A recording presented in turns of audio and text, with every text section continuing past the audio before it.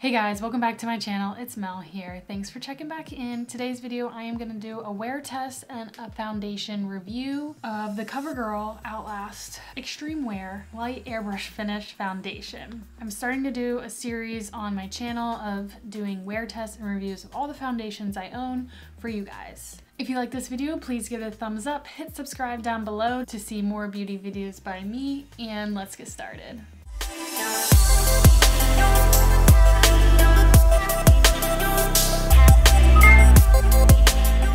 Okay, so I'm just gonna read a little bit about the foundation. This is pretty new at the drugstore. 24-hour wear, transfer resistant, SPF 18. It's a liquid foundation. It says lightweight, natural full coverage foundation, non-caking, non-drying. Sweat proof, humidity proof, covers imperfections, evens out skin tone for poreless looking skin, feels comfortable and breathable on skin. This is also a cruelty-free product, which I love. I picked up the color 855 Soft Honey. I did self-tan recently, so hopefully it'll be a good match. Okay, so I just found it online. It is not available at Ulta, but I did find it on the Target. On the website, it goes for $11.29, which is not a bad price for a foundation from the drugstore. They are getting a little more pricier, but that is not bad. You get 1 fluid ounce. Packaging is pretty generic for drugstore packaging, glass bottle. I do kind of like the red cap. I think that's like a cute little touch. So let's just get into it. Let me put my hair up. So now that I do currently have drier skin, I used to have really oily skin and then I went on some skin treatments for my acne by my dermatologist. So now I'm pretty dry. I already have my moisturizers on and my vitamin C serum. Already let them sit in for a while, but I'm still gonna prep my skin because this is a matte foundation. So one side of my face, I am gonna put like primers and my glowy stuff, and the other side, I'll just let you guys see the actual foundation on its own. So I am gonna prep my skin a little bit more with some hydration. I am gonna use my primers that I love. So I'm gonna go in with a pore filling primer just because my skin is so dry, and this is a matte foundation, I believe. It's supposed to be non-dry and non-caking, but just to be safe, I am gonna put a little bit of glow on the outside of my face just for a little extra hydration. Maybe I'll just do it on the one side of my face. That way you can see, yeah. That way you can see how it goes without the glowiness and we can compare, you know, fun stuff. One side of my face I am going to use a sponge, the other side I am going to use a foundation brush. I typically tend to like using a sponge, but sometimes it depends on the foundation. Let's do a brush on the right side and sponge on the left. Let's see. Okay, there it is on my hand. Pretty liquidy. Let's go in. Okay, that's gonna be a decent match. Let's see. So I just put 1 pump on my hand. Wow, it's pretty full coverage. This part of my face and product never stays on. It's so bizarre. All right, so 1 pump with the brush. Pretty much covered half of my face. Okay, that's pretty smoothing. I think that looks pretty good. It still has a nice glow through it, but I don't know if that's the foundation or glowy stuff I put on. So let's try the other side. And this side I'm gonna do damp sponge.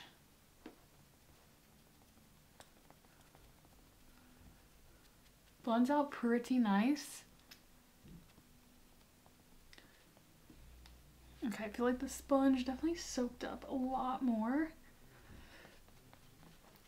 than the brush, but that's to be expected. So I just need a little bit more.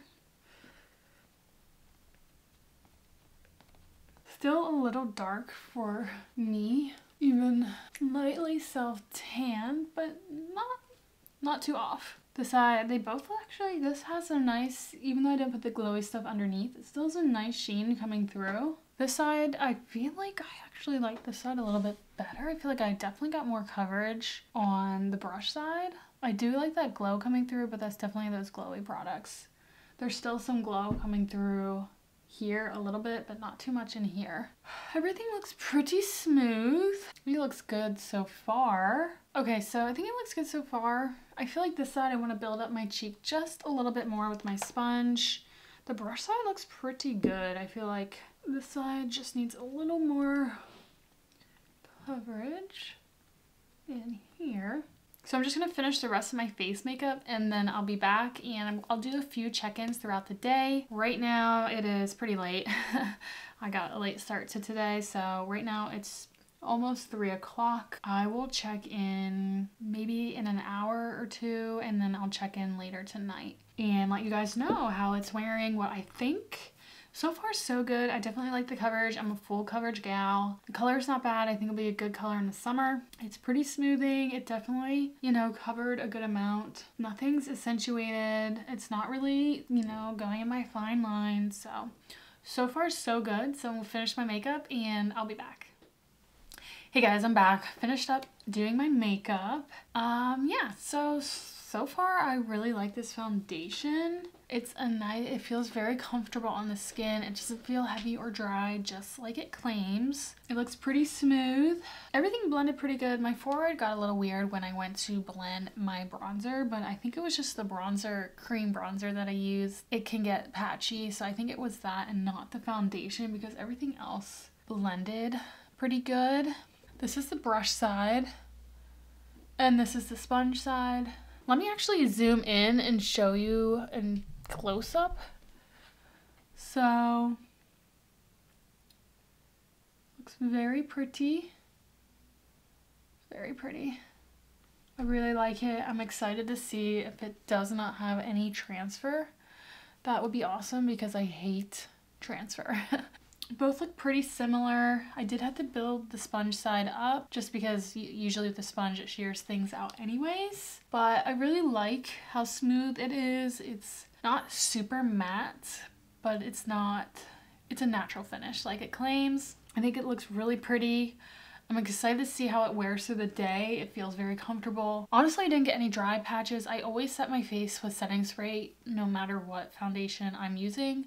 So I did set it with some setting spray and yeah, we'll see how it wears. It applied very well, decent price. You can find it at the drugstore, good coverage, it's comfortable. So right now it is 3:37. I will check back in with you guys as the day goes on to show you how it's wearing, what I think, and all that jazz. So I'll see you in a bit. Hey guys, I'm back. It is now 7:10. So pretty much I just went out to dinner, had a few drinks, ate a good meal. Now I'm back. Wanted to check in. It's been a few hours. My foundation still looks so good. It really, really looks good. It's not settling in any lines. Like usually my forehead foundation will settle in my wrinkles up there. It still looks so good. It looks really smooth. And what I like most about my skin isn't getting drier over time. Some foundations, my skin will just get crustier and drier as the day goes on. And my dry spots around my nose and on my chin and in between my eyebrows still look really good.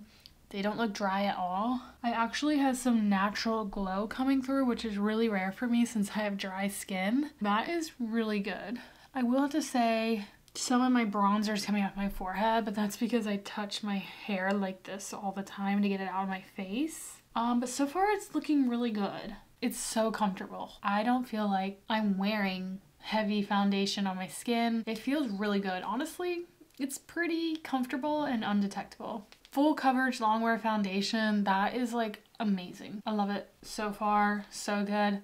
So the next time I check in will probably be one more time. So it's about 7:10 right now. So probably 10:30 I'll check in. So really that'd only be me wearing it 7 hours. So sorry, it's not super long, but already going 4 hours and my makeup looks so good is a pretty good sign that it's gonna last even longer. For someone who has dry skin, this is amazing to get something that's matte, full coverage. Well, it's not matte, it's more like a natural finish, full coverage, long wear. I love it. I'll check in with you guys in a little bit. Hey guys, I'm back. It's pretty late. It is 10:55 and I just want to do a final check-in. It still looks really good.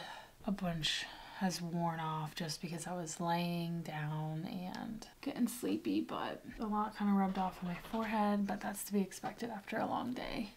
It still looks really good around my face. No dry patches. It's getting a little dry here, but it's been like 8 hours, so that's not too bad. So overall, I think the foundation is great.